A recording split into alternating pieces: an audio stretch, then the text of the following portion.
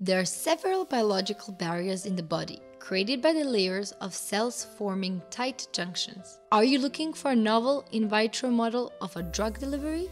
Let's hear about the technology developed by the Tissue Engineering Laboratory of EPIA Geneva. We have developed an integrated system that measures in real time and non-invasively the trans-epithelial electrical resistance to assess the quality of in vitro biological barriers. Our prototype is compatible for microscopy and co-culture and is fully validated for biocompatibility.